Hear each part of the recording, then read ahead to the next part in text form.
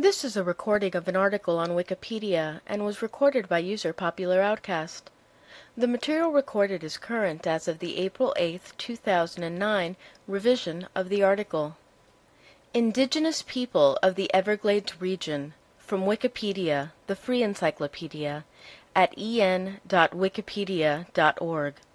The indigenous people of the Everglades region arrived in the Florida Peninsula approximately 15,000 years ago, probably following large game.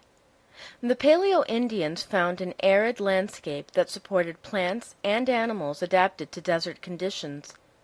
Climate changes 6,500 years ago brought a wetter landscape. Large animals became extinct in Florida, and the Paleo-Indians slowly adapted to the new conditions. Archaeologists call the cultures that resulted from the adaptations archaic peoples. They were better suited for environmental changes than their ancestors, and created many tools with the resources they had. Approximately 5,000 years ago, the climate shifted again to cause the regular flooding from Lake Okeechobee that became the Everglades ecosystems. From the archaic peoples, two major tribes emerged in the area, the Calusa and the Tequesta. The earliest written descriptions of these people came from Spanish explorers who sought to convert and conquer them. Although they lived in complex societies, little evidence of their existence remains today. The Calusa were more powerful in number and political structure. Their territory was centered around modern-day Fort Myers and extended as far north as Tampa, as far east as Lake Okeechobee, and as far south as the Keys. The Tequesta lived on the southeastern coast of the Florida Peninsula around what is today Biscayne Bay and the Miami River. Both societies were well adapted to live in the various ecosystems of the Everglades regions. They often traveled through the heart of the Everglades, though they rarely lived within it. After more than 200 years of relations with the Spanish, both indigenous societies lost cohesiveness. The remaining Calusa were assimilated into the newer Seminole nation, born of invading Creeks, leftover Timucua, other tribes absorbed by the Creeks, and escaped African slaves. The last mention of the Tequesta was of their transport to Havana in the late 18th century. Seminoles entered the Everglades after being forced there by the Seminole Wars from 1835 to 1842. The U.S. military enforced their exile and pursued them into the Everglades. This resulted in some of the first recorded explorations of much of the area. Seminoles continue to live in the Everglades region, although they support themselves with casino gaming on 6 reservations located throughout the state. This article contains an image with the caption, "The Seminole Family of Cypress Tiger in 1916." The following is a listing of the contents of this article. Section 1, Prehistoric Peoples. Section 2, Calusa. Section 3, Tequesta. Section 4, Seminole. Section 5, Bibliography. Section 6, Notes and References. Section 7, External links. Section 1, Prehistoric Peoples. Humans first inhabited the peninsula of Florida approximately 15,000 years ago, when it looked vastly different. The west coast extended about 100 miles to the west. The landscape had large dunes and sweeping winds characteristic of an arid region, and pollen samples show foliage was limited to small stands of oak and scrub bushes. As Earth's glacial ice retreated, winds slowed and vegetation became more prevalent and varied. The Paleo-Indian diets were dominated by small plants and the wild game available, which included saber-toothed cats, sloths, and spectacled bears. Around 6,500 years ago, the climate of Florida began to change, and the land became much wetter. Paleo-Indians spent more time encamped and less time traveling in between sources of water. The large game that were adapted for desert conditions became extinct on the peninsula, probably due to a combination of overhunting and the change of climate.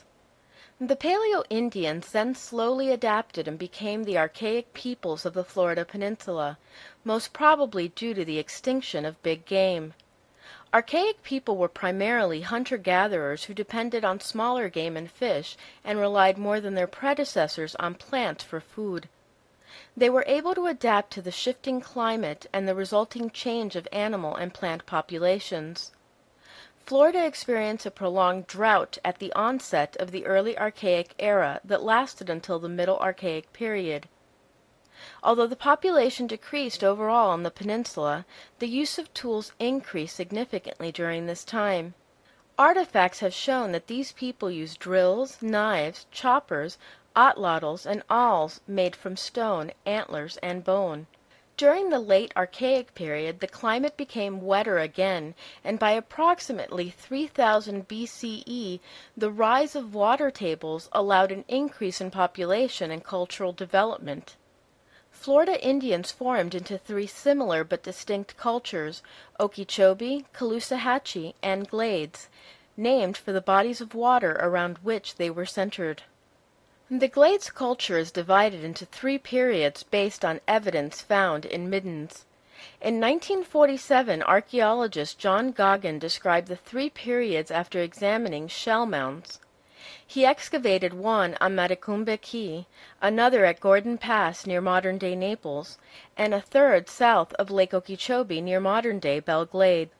The Glades I culture, lasting from 500 BC to 800 CE, was apparently focused around Gordon Pass and is considered the least sophisticated due to the lack of artifacts. What has been found, primarily pottery, is gritty and plain. With the advent of a well-established culture in 800 BCE, the Glades II period is characterized by more ornate pottery, wide use of tools throughout the South Florida region, and the appearance of religious artifact at burial sites. By 1200, the Glades III culture exhibited the height of their development. Pottery became ornate enough to be subdivided into types of decoration. More importantly, evidence of an expanding culture is revealed through the development of ceremonial ornaments made from shell and the construction of large earthworks associated with burial rituals. From the Glades III culture developed two distinct tribes that lived in and near the Everglades, the Calusa and the Tequesta. This section of the article contains a table with the title, Cultural Periods in Prehistoric South Florida. This table contains two columns. The first column is titled Period, and the second column is titled Dates. The Paleo-Indian period lasted between 10,000 and 7,000 BCE. The Archaic Early period lasted between 7,000 and 5,000 BCE. The Archaic Middle period lasted between 5,000 and 3,000 BCE. And the Archaic Late period lasted between 3000 and 1500 BCE. The Transitional period lasted between 1500 and 500 BCE. The Glades I period lasted between 500 BCE and 800 CE. The Glades II period lasted between 800 and 1200. The Glades III period lasted between 1200 and 1566. The Historic period lasted from 1566 until 1763. Section 2. Calusa. Detailed information about this section can be found in the Wikipedia main article titled Calusa. What is known of the inhabitants of Florida after 1566 was recorded by European explorers and settlers. Juan Ponce de León is credited as the first European to have contact with Florida's indigenous people in 1513. Ponce de León met with hostility from tribes that may have been the Ais and the Tequesta before rounding Cape Sable to meet the Calusa, the largest and most powerful tribe in South Florida. Ponce de León found at least one of the Calusa fluent in Spanish. The explorer assumed the Spanish speaker was from Hispaniola, but anthropologists have suggested that communication and trade between Calusa and native people in Cuba and the Florida Keys was common, or that Ponce de León was not the first Spaniard to make contact with the native people of Florida. During his second visit to South Florida, Ponce de León was killed by the Calusa, and the tribe gained a reputation for violence to cause future explorers to avoid them. In the more than 200 years the Calusa had relations with the Spanish, they were able to resist the attempts to missionize them. The Calusa were referred to as Carlos by the Spanish, which may have sounded like Galos, a variation of the Muskegon word Galo, meaning black or powerful. Much of what is known about the Calusa was provided by Hernando de Escalante Fontaneda. Fontaneda was a 13-year-old boy who was the only survivor of a shipwreck off the coast of Florida in 1545. For 17 years he lived with the Calusa until explorer Pedro Menéndez de Avilés found him in 1566.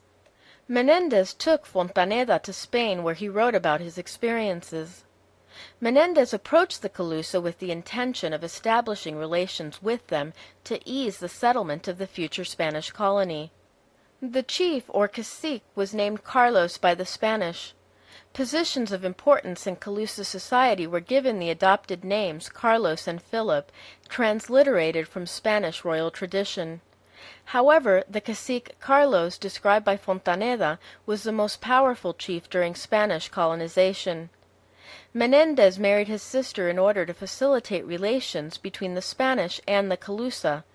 This arrangement was common in societies in South Florida people. Polygamy was a method of solving disputes or settling agreements between rival towns. Menéndez, however, was already married and expressed discomfort with the union.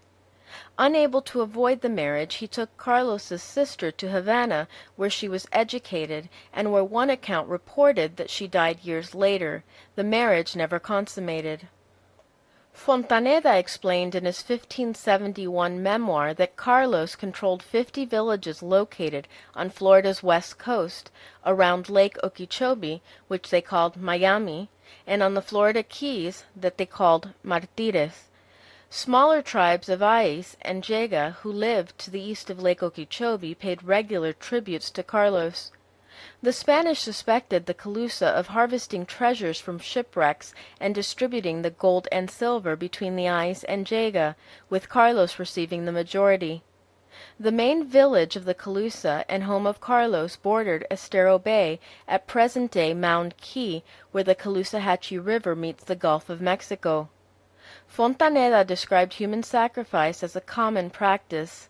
When the child of a cacique died, each resident gave up a child to be sacrificed, and when the cacique died, his servants were sacrificed to join him.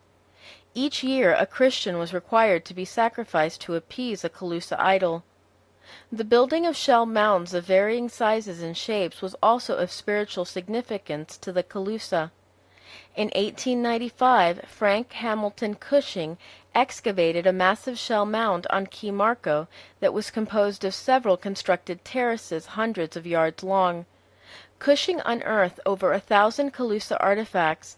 Among them he found tools made of bone and shell, pottery, human bones, masks, and animal carvings made of wood.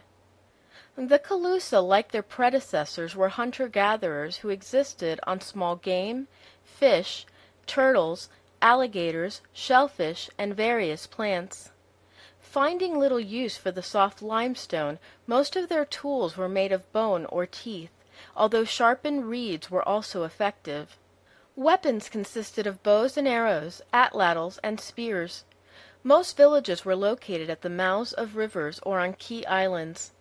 Canoes were used for transportation, evidenced by shell mounds in and around the Everglades that border canoe trails, and South Florida tribes often canoed through the Everglades but rarely lived in them. Canoe trips to Cuba were also common. Calusa villages often had more than 200 inhabitants, and their society was organized in a hierarchy. Apart from the cacique, other strata included priests and warriors. Family bonds promoted the hierarchy, and marriage between siblings was common. Fontaneda wrote, "These Indians have no gold, no silver, and less clothing. They go naked except for some breech cloths woven of palms, with which the men cover themselves. The women do the like with certain grasses that grow on trees. This grass looks like wool, although it is different from it. Only one instance of structures was described. Carlos met Menendez in a large house with windows and room for over 1,000 people. The Spanish found Carlos uncontrollable, as priest and Calusa fought almost constantly. Carlos was killed when a Spanish soldier shot him with a crossbow. Following the death of Cacique Carlos, leadership of the society passed to 2 caciques who were captured and killed by the Spanish.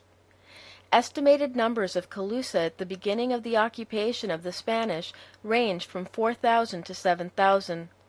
The society endured a decline of power and population after Carlos. By 1697 their number was estimated to be about 1,000. In the early 18th century, the Calusa came under attack from the Yamasee to the north, and asked to be removed to Cuba, where almost 200 died of illness. Soon they were relocated again to the Florida Keys. This section of the article contains 2 images. The first image has the caption, "Archaeological sub-areas of tribes that lived in and around the Everglades from 1513 to 1743. The second image has the caption, "A Calusa wood carving of an alligator head excavated in Key Marco in 1895 on display at the Florida Museum of Natural History." Section 3. Tequesta. Detailed information about this section can be found in the Wikipedia main article titled Tequesta. Second in power and number to the Calusa in South Florida were the Tequesta. They occupied the southeastern portion of the Lower Peninsula in modern-day Dade and Broward counties. They may have been controlled by the Calusa, but accounts state that they sometimes refused to comply with the Calusa caciques, which resulted in war. They rarely lived within the Everglades like the Calusa, but found the coastal prairies and pine rocklands to the east of the freshwater sloughs habitable. To the north their territory was bordered by the Ise and Jaga. Like the Calusa, the Tequesta society centered around the mouths of rivers. Their main village was probably on the Miami River or Little River. A large shell mound on the Little River marks where a village once stood. Though little remains of the Tequesta society, a site of archaeological importance called the Miami Circle was discovered in 1998 in downtown Miami that may be the remains of a Tequesta structure. Its significance has yet to be determined, though archaeologists and anthropologists continue to study it. The Spanish, however, wrote of the Tequesta that they were greatly feared by sailors who suspected them of torturing and killing survivors of shipwrecks. Spanish priests wrote that the Tequesta performed child sacrifices to mark the occasion of the re-establishment of a friendship with a neighboring tribe with whom they had been fighting. Like the Calusa, they hunted small game, but they depended more upon roots and less on shellfish in their diets. Cultivated agriculture was not practiced by the Tequesta. However, they were skilled canoeists, and they hunted what Fontaneda described as whales, but were probably manatees, in the open ocean by lassoing them and driving a stake through their snouts. This section of the article contains an image with the caption, "Pedro Menendez de Avilés maintained a friendly relationships with the Tequesta." Section 4. Seminole. Detailed information about this section can be found in the Wikipedia main article titled Seminole. Following the demise of the Calusa and Tequesta, Native Americans in southern Florida were referred to as Spanish Indians in the 1740s, probably due to their friendlier relations with Spain. Between the Spanish defeat in the 7 Years' War in 1763 and the end of the American War of Independence in 1783, Florida was occupied by the United Kingdom.